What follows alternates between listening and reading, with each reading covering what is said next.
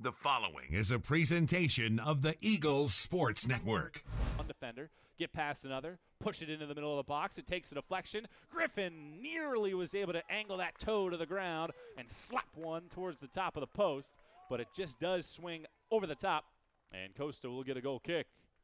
All right sideline, able to get a left-footed ball forward. Spatafor will link up to it. Has options. Swings one in over the head of Wood. Right-footed shot is pounded in by Yente Cooper, and the Eagles have opened up the scoring. It's 1-0.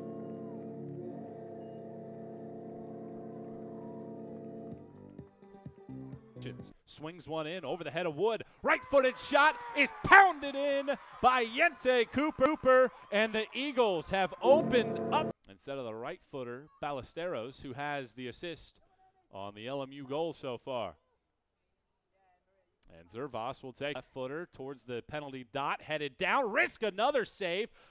Snapping this one away from Pantaleo, and it goes out of play for a goal kick. Wow, Jazz on a set piece. Algrim's daughter will tee it up. In-swinger coming in. It's over the head of the keeper and pounded into the back of the net by Mathis for CN. And the Eagles have taken a 2-1 lead on LMU. Taken a 2-1 lead on LMU.